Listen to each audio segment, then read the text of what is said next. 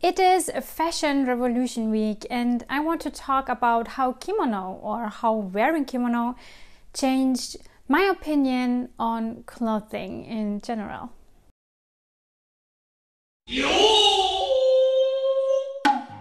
In case you're here for the first time, my name is Matsunaga and I'm a fully trained and certified kimono teacher and stylist. As a lot of you might know, I had some little accidents with cutting my thumbs and they're just still gross. This one is already free of its band-aid. This one isn't still and it hurts still a lot. Tying an obi is such a pain recently. So I ask you, what should I do for this week's video? And a lot of you seem to be fine with just a talkative video. And then I realized it's actually Fashion Revolution Week and that I actually always wanted to make a video talking about that topic. So here it is. This video is just my personal experience and opinion, but I hope it inspires some of you and probably some of you share the same experiences. For those of you who don't know about it, Fashion Revolution Week is a week that should make us think about our daily clothing, how it is made, where it is made, the ethical problems behind it, as well as the environmental problems behind it. I think it's already a well-known fact that fashion is the second biggest or largest industry that pollutes our earth, and I find this is very sad. And we could do so much more about it. You can read more about all those problems with the fashion industry. I'm not going into detail on fashionrevolution.org. That's the organization that is behind that Fashion Revolution Week, as well as behind that Fashion Revolution Day.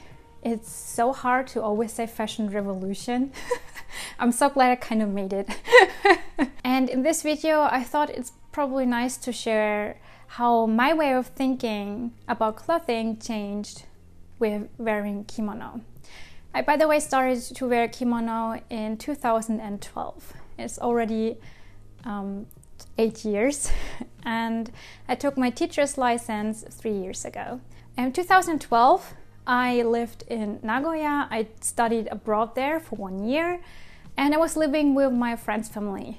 And my host mother was a professional kimono teacher and she became my first ever kimono teacher. She was also the person who introduced me into second-hand kimono because, as probably some of you who are not on this channel and watch my videos for the first time do also think that kimono are only very expensive and you can't buy them cheap. That is not true. I thought so too, but it's not. You can buy them super cheap secondhand.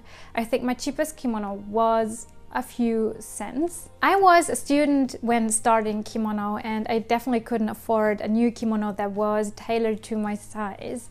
I had to buy kimono secondhand and I also bought all the accessories I needed secondhand. That kind of then spread out to every area of my life and I started to buy even again normal clothing like jeans and t-shirts secondhand. And we all know buying clothing secondhand is a very, very big and important step to save the environment. Even today, my kimono wardrobe exists 80% of vintage or thrifted kimono and 20% are actually new kimono because I'm trying to support the traditional crafts in Japan as well, but it's pricey. So wearing kimono every day is for me only possible with vintage or thrifted second-hand items. The next reason or the next thing that really changed in my life is actually connected with buying things second-hand or vintage. Every kimono you buy vintage or second-hand is usually unique. That is also because most kimono are made by hand or they're really individually made, so it's really hard to find the same kimono with the same pattern. Plus, even if you have the kimono with the same pattern, it definitely has a totally different size because every kimono is made to the size of that person who bought it first. So it's definitely impossible to find the same kimono again. And for me, this meant I had to maintain my stuff better. I had to take care of my kimono, that I can wear them as long as I want them to wear. As I want them to wear, I want to wear them. Sorry. But it's really just not for vintage and thrifted kimono. When you buy a new kimono, brand new kimono, that costs a little and you really invest money in that and you want to wear the kimono for a long time. So if something ever happens, you're about to kill yourself. Believe me. I just really started to find kimono cleaners in my area I can trust. I know they can take care of every little stain.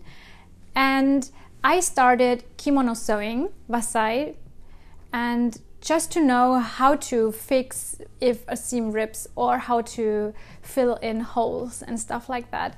That is what I never would have figured out by my own. So I'm very glad I actually started wasai.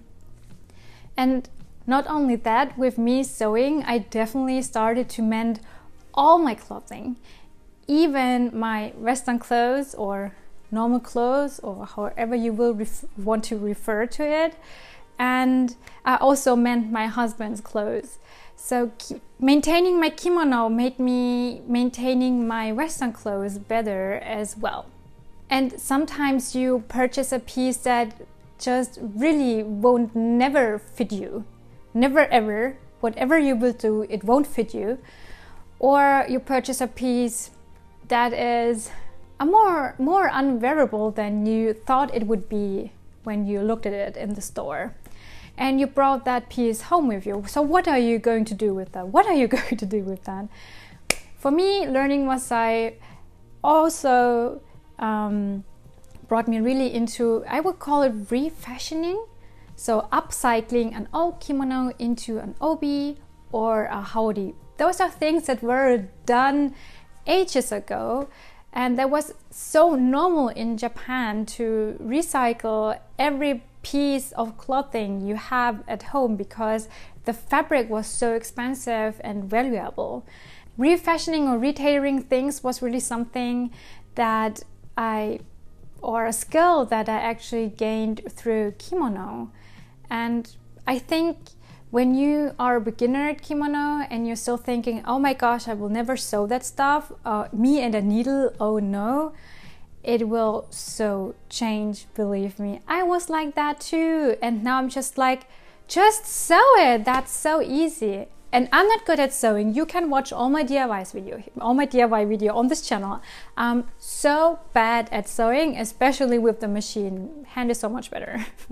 And when you refashion a kimono, today we have so much more ways to choose from, because you could also make your kimono into a coat or a skirt or a dress, because you have a whole bunch of fabric, because we all know how much fabric a kimono actually needs, and that would be too much fabric to throw away.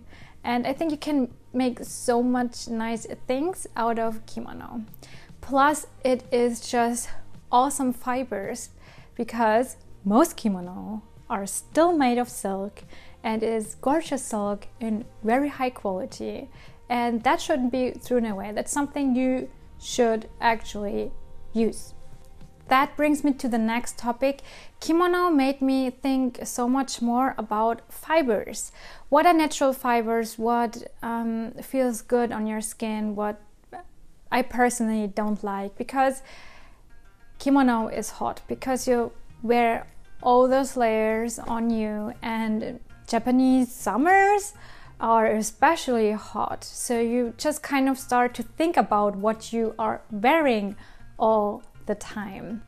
You also know that there are different kimono seasons, and for example, summer kimono are made of a fabric or fiber that is best for summer.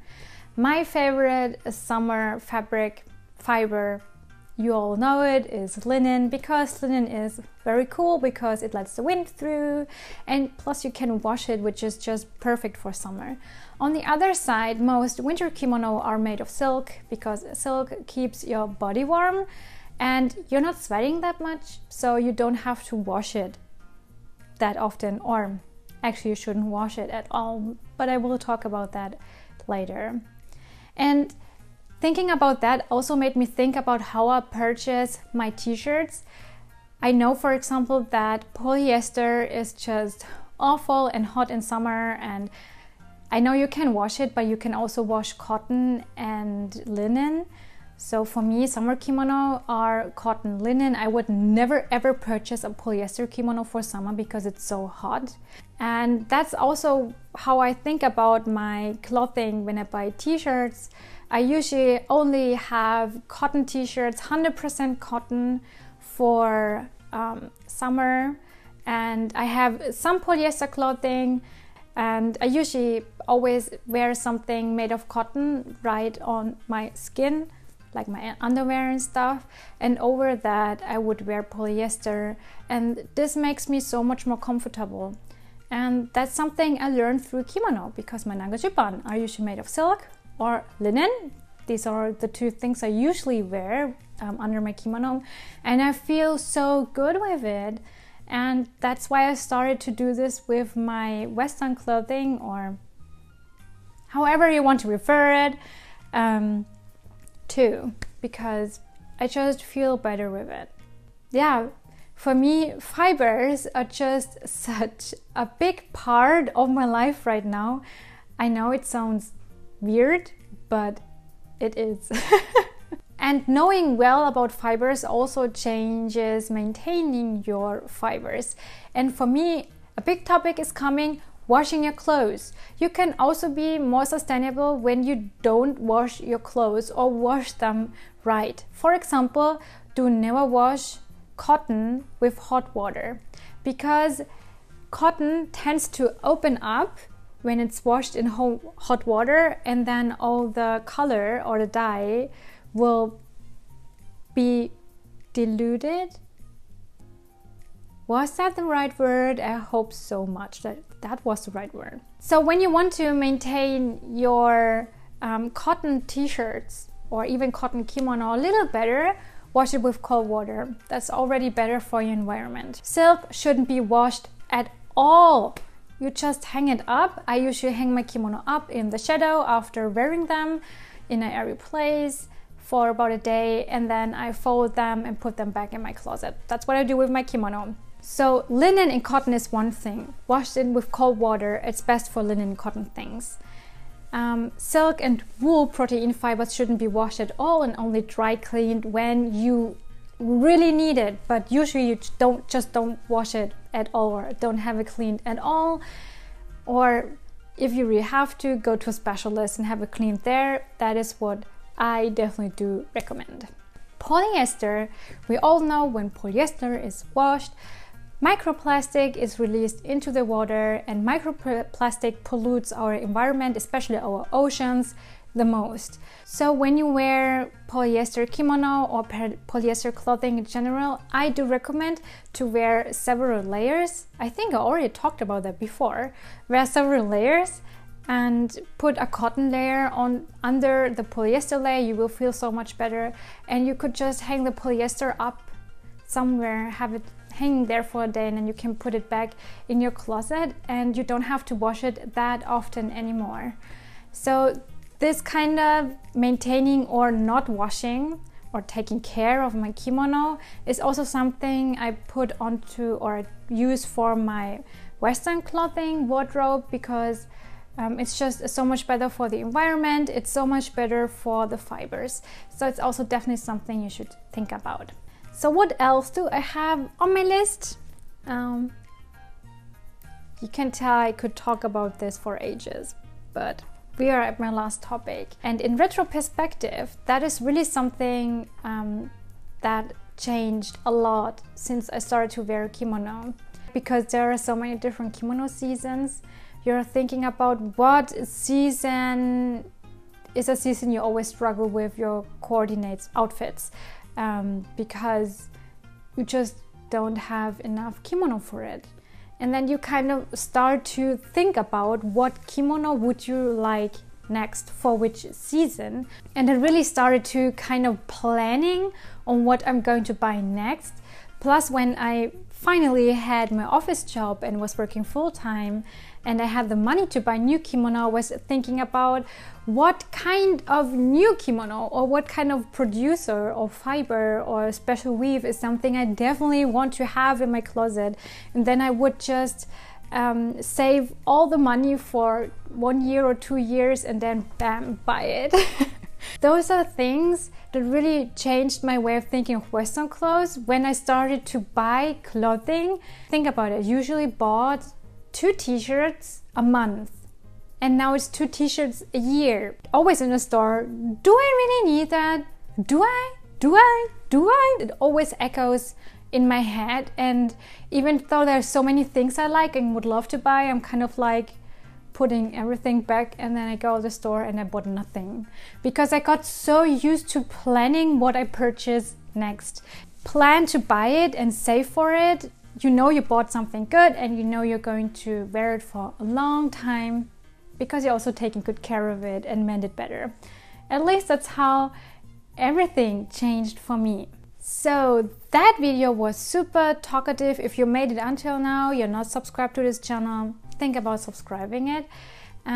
If you have similar experiences or totally different experience, I would really love to hear how kimono changed your way of thinking about clothing, how your wardrobe became much more sustainable through wearing kimono. I would really love to hear your comments and ideas about everything. So start a discussion down below in the comments, and feel always free to message me on Instagram. And yeah, thank you so much for watching. I talk to you in my next video. Bye!